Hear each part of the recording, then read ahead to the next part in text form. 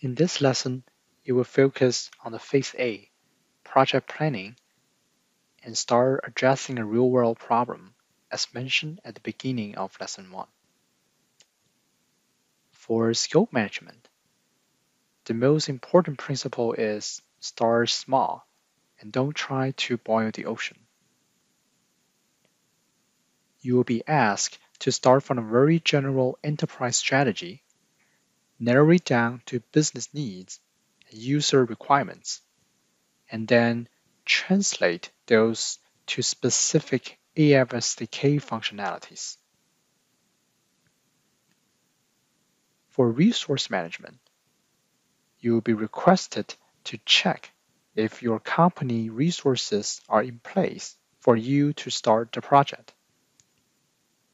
You will also be asked to review the resources available for your coding activities.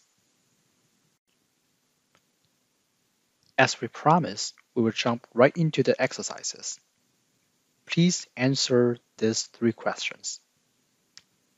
In fact, the answers to these questions define the high-level requirements of your AFSDK application if you're writing a project charter or something similar.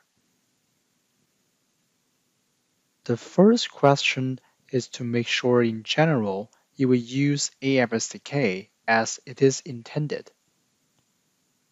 The second question is to make sure your application will improve, not impede, the key functionalities or features of your asset framework products.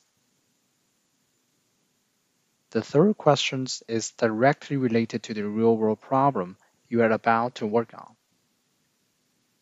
It is for making sure your application will preserve the benefits of the AF template usage. At this point, you may want to pause the video now to give you a few minutes to think about these 3 questions. And when you're ready, we will move on to the answers.